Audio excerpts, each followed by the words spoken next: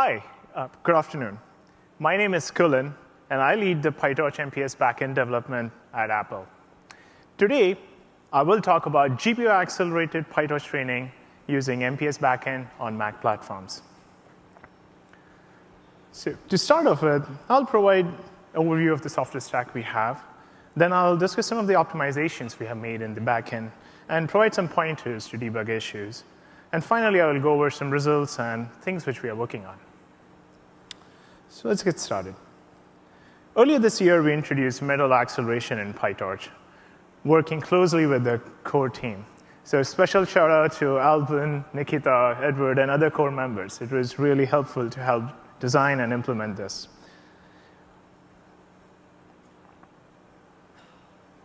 So let's talk a little bit about our MPS backend and software components it relies on. Metal is the GPU programming API on Apple platforms. Metal performance shaders is a collection of high-performance GPU primitives for various fields like image processing, linear algebra, ray tracing, and, of course, machine learning. These Metal kernels are optimized to provide the best performance on all of our platforms. Now, sitting on top of it is our Metal performance shaders graph, which is a general-purpose compute graph for GPUs. It extends support to multidimensional tensors. Also, it has compiler technology to allow us to do various optimizations, such as operator fusion, constant folding, dead code elimination, and many more. The PyTorch MPS backend implements both the operation kernels and the runtime framework, which calls into MPS Graph, MPS, and our Metal frameworks. This enables PyTorch to use highly efficient kernels from MPS along with Metal's command queues, command buffers, and synchronization primitives. Operations in PyTorch will create unique graphs which will be cached, which reduces the CPU overhead. And these operations are then encoded onto stream, which I'll just discuss later. For more details, you can refer to our WWDC talk from earlier this year of acceleration on Metal, acceleration ML with Metal. Now, let's take a closer look at some of the runtime components we have in MPS Backend. To start off with, we have a simple device class, which does discovery of available Metal devices and selects the best GPU device for you. Then we have this stream abstraction, which basically is how we implement using our Metal's command queue and the last active command buffer, which is used to encode all the work onto. And then we have our allocator, which uses Metal heaps and automatic hazard tracking and similar heuristics which are used by other GPU backends. We have added GPU acceleration for a variety of operations. Currently, our MPS backend supports over 246 operations, and many more are being actively worked on. We are really excited to engage with the PyTorch developer community. Since our release and prototype phase, we have had a lot of GitHub issues. 149 of these we have been fixed so far, and we are actively working on resolving the rest. It's a very fast-moving field, so we are trying to engage with them as fast as we can. For unsupported operations, there was a lot of interest in contributing to our backend. It only took a couple of days for PyTorch developer community to pick up all the filed issues. And there have been 30 operations which have been added so far. There have been 46 pull requests just have been created and successfully merged by developers at large. And we are really excited to have you guys contribute. So please send the issues, PRs.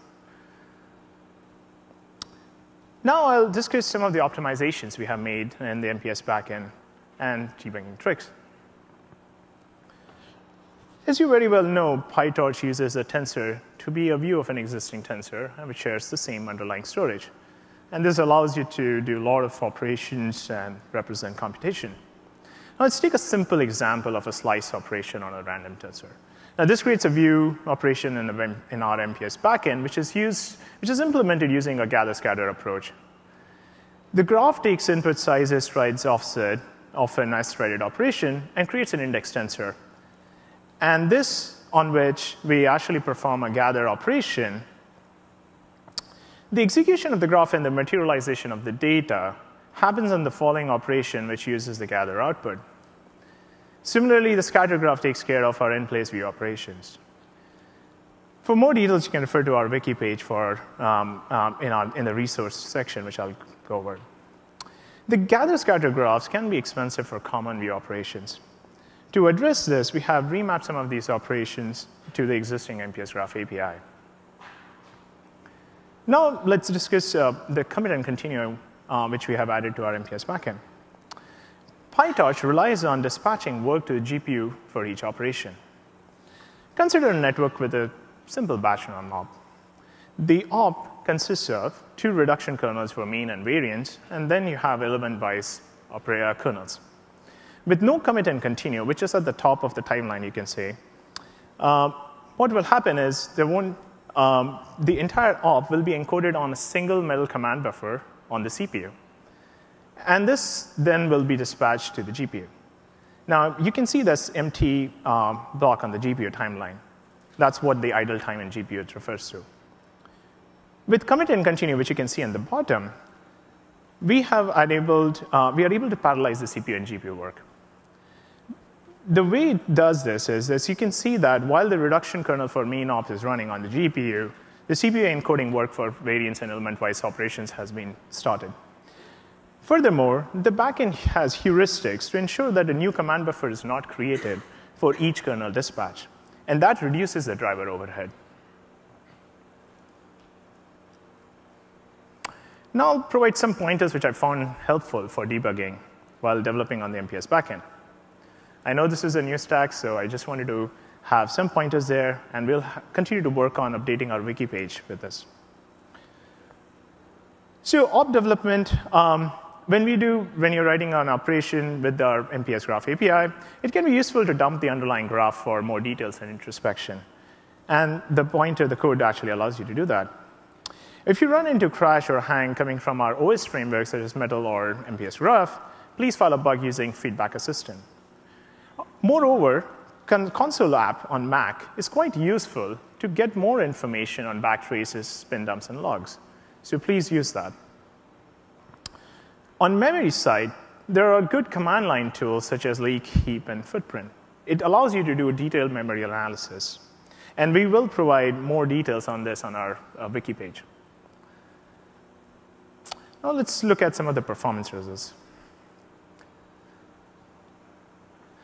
The chart shows the speed up of using MPS backend as compared to CPU. Here, the baseline CPU is 1. The numbers were collected on M1 Ultra with the latest 1.13 release. We used the Torch bench on a variety of networks to collect this. We have seen good speed ups across different networks, up to 64 times faster on some, and on an average of 10x faster. Now, I want to spend some time on what we are currently focusing on and what are things which we want to focus on in the near future. MPS backend is currently in prototype phase. Working with PyTorch team, we are identifying the criteria to qualify for the beta phase, and that's our primary focus. We want to make it stable and be able to run as many operations as possible with good correctness and performance. Also, we are trying to expand our op coverage using some of the feedback we have gotten on a GitHub issue, which is listed here. Encouraged by the adoption of MPS backend for stable diffusion, we have noticed we would like to work with model developers to enable even more ML workflows on Mac platforms. Apart from this, we would like to hear from you and gather feedback. Here are some of the resources we have, which I have covered over in our talk right now. And thank you. Thanks for inviting me here and giving this opportunity to speak to you guys. We are really excited to be working on our MPS backend and looking forward to giving you the best experience on Apple platforms. Thank you.